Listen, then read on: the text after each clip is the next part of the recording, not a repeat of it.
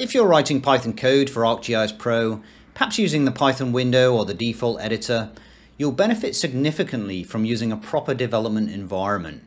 A good IDE will give you powerful features like code completion, AI assistance, and debugging tools, and this can greatly increase productivity.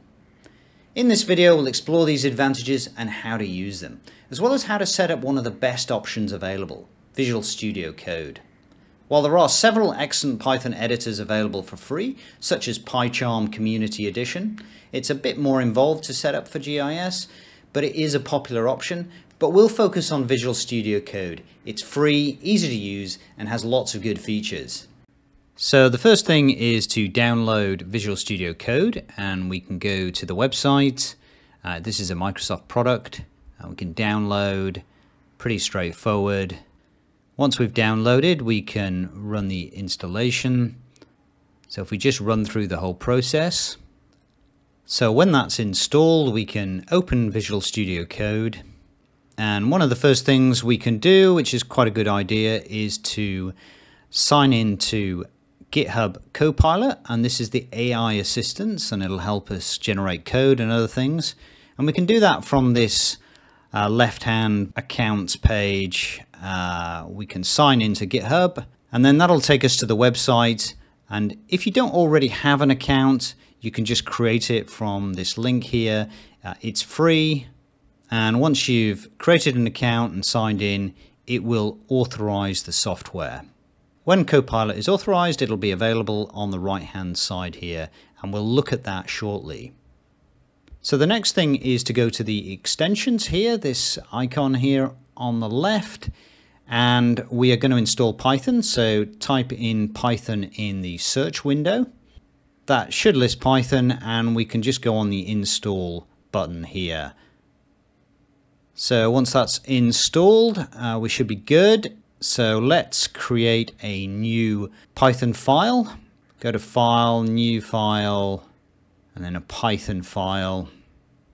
So now we need to point it to the ArcGIS Pro Python engine. And we can do that if you just hold down the Control-Shift-P keys, and that'll open up the Python interpreter selection drop down. I might say Python is not installed, but we want to go to this Enter Interpreter Path here. And then we go Find, and that'll open up the dialog. And then we just need to go to find it. So go to Program Files, then ArcGIS, then Pro, Bin, and then Python, and then ENVS, and just follow it through, ArcGIS Pro. And then at the bottom here, there's this Python exe. So just select that, and then select Interpreter. And we can now see it's listed at the bottom right here as our interpreter. So having pointed it to the ArcGIS Pro Python interpreter, we want to test that it's all working, that we can access the ArcPy ArcGIS Pro library. So what I'm going to do is I'm just going to paste some code I've already got here. And this code will call on ArcPy. So having pasted the code in the window, we can go to Run, and then Run without debugging.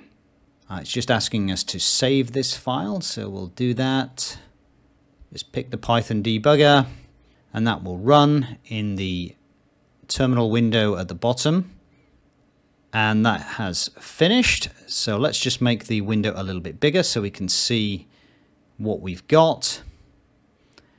And at the top here, this available toolboxes. So that's that first print statement, but it's really the next line of code we want to see that it's executed. And this is the ArcPy list toolboxes. So it lists all the toolboxes ArcPy has available, and it has done so. And that is showing us that ArcPy is available, and we're all set up for coding Python with ArcGIS Pro. So let's go to Pro. And let's create a Python toolbox in the catalog window. Now, if we were to do that, and then we were to try and edit that Python toolbox through the edit command, it will ask us what application we want to do that with, and it'll ask us that every single time. So we want to make Visual Studio Code the default Python editor. So what we'll do is we'll go to Windows Explorer and go back to that Python code we saved earlier, the .py file, and then just right click on that, go to Show More Options. This is Windows 11. Go to Properties, and then we can see Open With, and we're just going to change, and we're going to select Visual Studio Code and set as default. So that means now all Python code will be, the default editor will be Visual Studio Code, and anything we open, including Python toolboxes, will go to that. So if we open the Python toolbox now, we automatically go to Visual Studio Code to open that, and we can see the default code that ArcGIS Pro generates when you create a Python toolbox, and you can edit it from here. I've got a whole video on how to create Python toolboxes if you want to look at that. But basically you can code this up in here, and then we can go to File and Save, and then go back to Pro, and then just refresh the toolboxes, and any edits you've made will then be seen in the toolbox. So that's how we can edit Python toolboxes with Visual Studio Code. So let's go back to VS Code and just close that. Let's close this other window just to make things a bit clearer.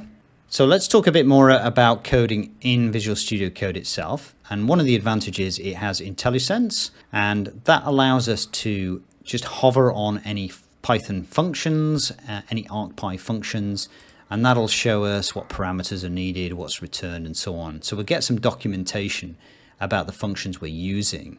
And if we start typing in ArcPy, and then dot, and then just the first few letters of a tool we're looking for, it's going to list all the tools that are available with that beginning spelling.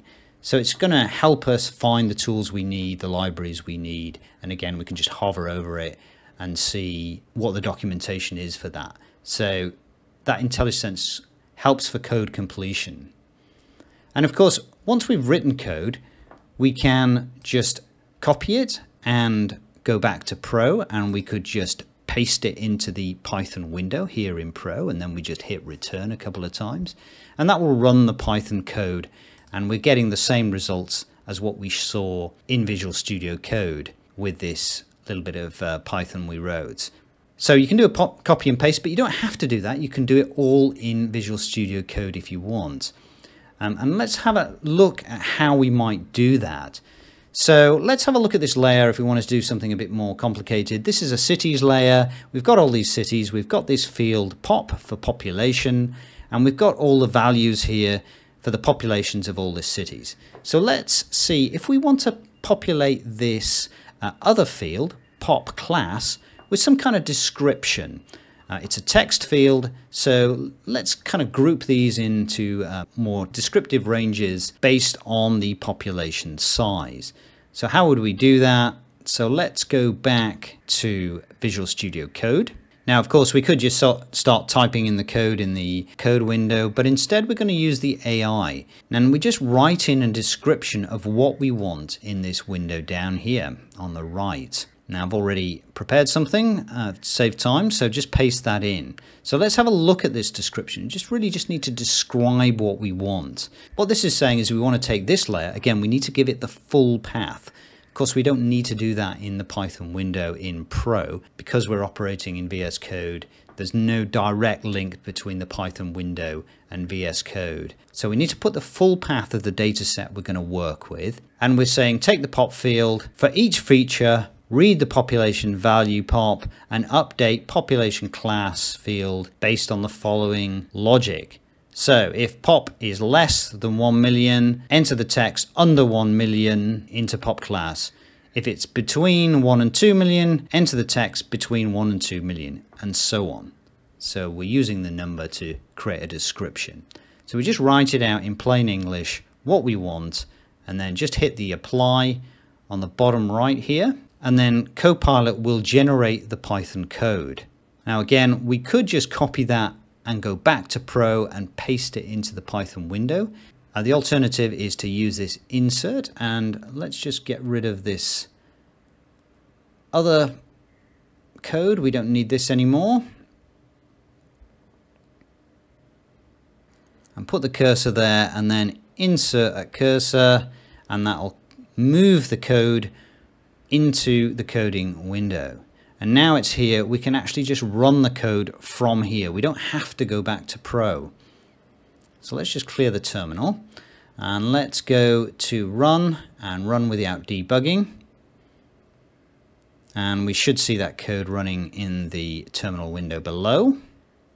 And when we see the print statement, pop class field updated successfully at the bottom, we know the code has completed because that's the last thing in the code. So that has finished. So let's go back to Pro. And now if we refresh the cities table, we can now see that pop class has been populated with that text description that we were looking to fill in, and so the code has run successfully and we have got what we want. So the AI can really save a lot of time and make coding a lot easier.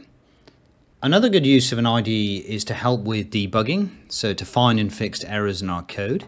And to do that, we can go to Run and Debugging on the left here. Now the first thing we have to do is we do have to open a folder. So this is just where our Python code is, our .py files reside. And yes, trust that folder. And then if we go back to the debugging, we'll see there's this create a launch JSON file. And we do need to do that to run debugging. So select Python debugger and then Python file. And now we get this configuration file.